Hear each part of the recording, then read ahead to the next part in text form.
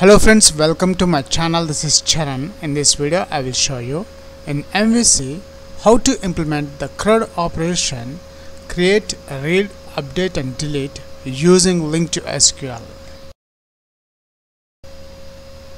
And here we got the final output. Notice the create new, edit, details and delete. And let's create a new record. Create new. The EMP name I'm adding Karthik. The salary is 2000 and email is kr@yahoo.com.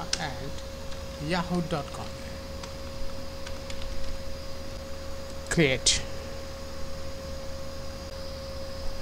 And see here we got the Karthik is inserted successfully in the EMP table. Now let's edit the Karthik details. Edit. The Karthik salary I'm changing to 2002, 2500. Save. And notice the Karthik salary has been updated to 2500. Now let's get the details of Rani. Details. See here we got the Rani details. Back to list. Now the last one, delete option. Let's delete the Karthik record. Delete. And notice the Karthik record has been deleted successfully from this EMP table. If you are a first time visitor to my channel, please subscribe to get the latest updates. For this video tutorial, I am creating a new MVC application. Go to File, New, Project. And from the web templates, I am selecting ASP.NET Web Application and the .NET Framework I am using 4.6.1. The application name is MVC LINQ CRUD. Click OK. And from the templates I'm selecting MVC. Click OK. And the project is created successfully. Let's close this default window. Open Solution Explorer. Now in this project I'm adding the LINQ to SQL class. Right click the project name. Add LINQ to SQL. The item name I'm not changing. Click OK. And here we got the data class 1.dbml. The next one is open Server Explorer. Now in this Server Explorer under data connections I'm adding the SQL Server database. Right click the data connections, add connection. I'm adding SQL Server name.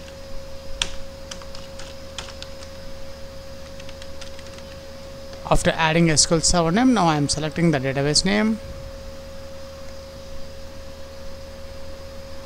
New DB is my user database. I have selected. Test connection is succeeded. OK. And here the new db.dbo database is added under data connections. Let's expand this database new DB. And here you can find the new DB database objects, tables. I'm expanding the tables folder. The table I'm selecting the EMP table, just drag and drop on the .dbml data class 1 page. After that, let's open Solution Explorer. Minimize the references folder. Now in the controllers folder, I'm adding a new controller. Right click the controllers folder, add controller. I'm selecting MVC for a controller with read-write actions. When you select this option, read-write actions, you can able to create, read, update, delete and list entities. Click add. The controller name is EMP CRUD. Is a controller name. Click add.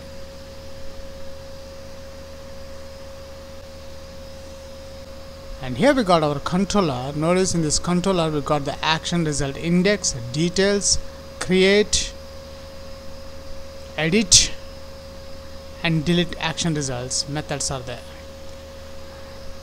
Now the first in the action result index method, writing the code to display the employee details. So at the top of the action result index I'm adding my data class 1 data context data class one data context. I'm creating the object DC new data class 1 data context. After that, in the action result variable emp details is equals to from x in dc dot, the table object is the emp tables, select x. In the return view I'm adding emp details. Let's copy this one. After that, now the second action result is the details page. When a user select any particular employee, the details option, I want to get the details of that particular employee. So for that I'm adding variable get emp details is equals to dc dot emp tables dot single method x lambda expression employee id double equals to, I'm adding id, this object, and the return view is get emp details. Now the next one is the create action result, and notice the create action results we got two. One is the http get and the second one is a post. The create method is used to insert new employee records. So I'm using http post. In the create action result method, notice here the form collection, just delete this one because this is a default code when we created the controller. So here instead of form collection I'm adding my class name, table name emp table. So now let's dc dot emp tables dot insert on submit method. I'm adding this collection. After that, dc dot submit changes and return redirect to action the index view page. The next one is the edit, and the next action result is the edit method. And notice here the action result edit contains two methods. One is the http get and the second one is the http post. The first method, when a user wants to edit any particular employee details, first I want to get that employee ID details. So for that, instead of writing code, I'm just copying this one to get the employee details. Paste here, get emp details. After that, in the http post I want to update that employee details in this action result http post method. And notice here we got the form collection, which is the default one. Here we have to add our the table name, this one emp table. Now in the try option emp table, let's create an object emp update is equals to dc dot emp tables dot single x lambda expression emp id double equals to, I'm adding this id parameter object. Emp update dot employee name is equals to collection, this object dot employee name. Emp update dot email is equals to collection dot email, and the last column we have the salary is equals to collection dot salary. Once we update the selected employee details, I want to redirect the action to index view page. Now the last one, we need to delete the employee details. So again, when I want to delete any particular employee, first thing we require the employee ID record. So instead of writing again the same thing, I just copy this part to get the employee details. Get employee details, and in the HTTP post method, in the delete action result, change the form collection to our table name is the EMP table. Let's write the code to delete the employee detail. Declare a variable emp delete del dc.emptables.single method x dot employee id double equals to, I'm adding this int id. Once we get the selected id employee details, dc.emptables.delete on submit. I want to delete that empdel object, the selected employee record. After that, dc.submit changes method. That's it, we have done the complete coding part. The first action result, the index view page, will get the employee details, and the next one will get the details of the particular employee, and the next one after that we got the create action result, edit action result, and the delete action result. Now we require the 5 view pages, one for the index and second one for the create, details, edit and delete. So before adding the view pages to this project, we must build the application first. So build solution, and here we got a message build succeeded in the output window. Let's close this window. Now it's time to create the view pages. First we'll create the index view page. Highlight the index, right click that one, add view. The view name is the index only, and the template I'm adding the list, and the model class I'm selecting the EMP table, and the data context class I'm not adding anything. In the options, and the last one in the options, make sure the reference script libraries and the user layout page both are selected. Check, add. And here we got the index.cshtml view page. And also notice in the Solution Explorer, in the views folder, we got the index.cshtml page is added in the MVC CRUD folder. Let's create the details. Highlight the details action result, right click that one, add view.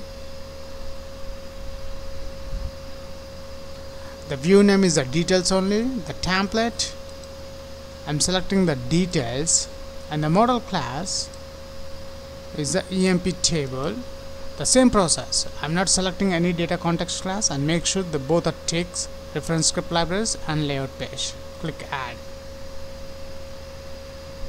And here we got the details view page also. Notice here we got the details is added. Let's add the create. Highlight the create method, right click that one, add view.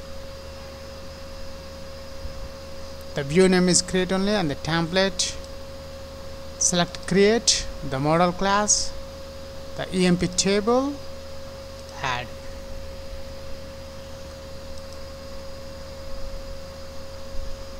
Select the edit action result, right click that one, add view. The view name is edit, the template, I'm selecting the edit template, the model class, EMP table, click add. And the last one is the delete.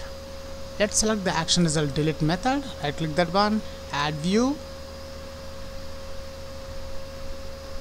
The view name is delete, template, I'm selecting delete, the model class, EMP table, click add. That's it, we have added all the 5 view pages: index, details, create, edit and delete. Now before run this application, the most important, we need to change the controller name Open Solution Explorer. In the app._start folder, expand that one. Route config.cs, open that one. In the route config.cs file, notice the controller is the home, which is a default one. Let's delete that home controller name. Our controller name is the MVC CRUD. Just copy this controller name and add in the controller. The action result index is the index view page only, which is this one. When page loads, I want to view the index view page. Now let's check the output. Google Chrome,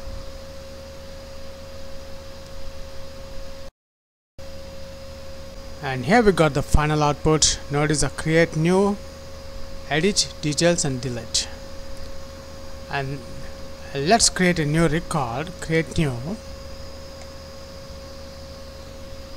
The EMP name I'm adding Karthik. His salary is 2000 and email is kr@yahoo.com.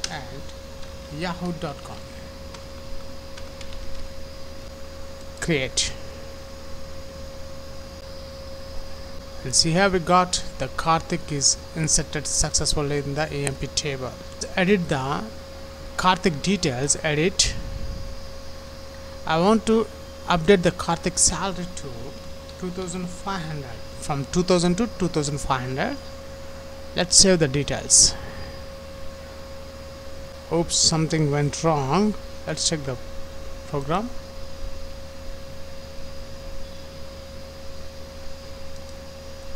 In the controller,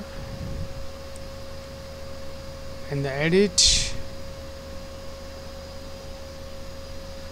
we need to save the details. dc.submit changes method. Now I am reloading the browser link again.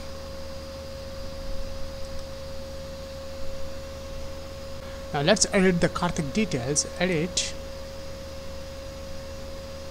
The Karthik salary I'm changing to 2002, 2500. Save. And notice the Karthik salary has been updated to 2500. Now let's get the details of Rani. Details. See here we got the Rani details. Back to list.